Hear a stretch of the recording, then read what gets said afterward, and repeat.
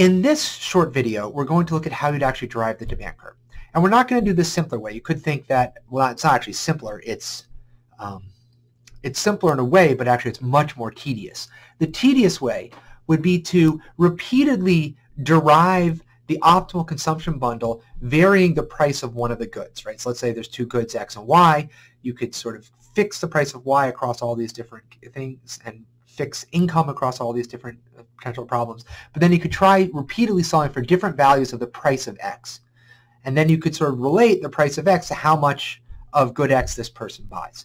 Now that, as I said, is quite tedious. And fortunately, there's a simpler way. What we can do is we could solve for the optimal consumption bundle for this consumer. But rather than plugging in a particular numerical value of the price of, let's say good X, what we could do instead is we could leave the price in as a variable. Now we're going to treat it as a constant because when consumers, deriving their optimal consumption bundle, they're going to treat it as a constant. But we can leave it in there as a variable so that then it will tell us what amount would be demanded at a particular price, and we just plug in that price and it spits out the answer of how much is demanded, rather than repeatedly solving this problem for different prices. So let's look at how we do that. Let me give a particular example here. We're going to assume that the utility function for the amount of good X and the amount of good Y consumed is equal to 0.5 times the natural log of the quantity of good X consumed plus the 0.5 times the natural log of the amount of good Y consumed. Okay? And lastly, we're going to normalize the price of Y to 1. We're going to assume that the price of good Y is 1 and the income is 1. Hence, the budget constraint is price of good X times the quantity of good X consumed plus the price of good Y, which we're just assuming to be 1, times the amount of good Y consumed, has to be less than or equal to their income of 1. Okay, so we're going to say that holds with equality because we know that a consumer would never want to leave some of their income unspent. That would be basically leaving a happiness on the table. So let's now go through and solve it. You can use any of the solution strategies that I went over in the last lecture or last mini video. The one I'm going to use here is I'm going to use the ratio of marginal utilities. So we're going to set marginal utility of good X over the marginal utility of good Y equal to the ratio of prices, which is the price of good X over the price of good Y, which in this problem is just equal to 1. Okay, so now we're going to plug in what the marginal utilities are by taking the derivative. Okay, so the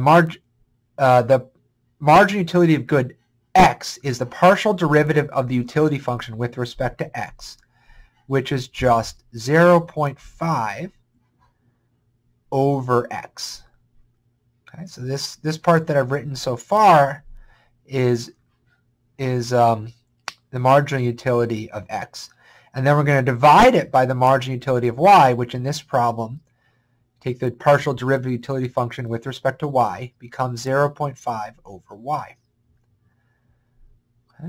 And again, that's equal to the price of X over 1. So these 0.5s cancel, leaving us with Y over X is equal to the price of X. Or Y is equal to the price of X times the quantity of X. Okay.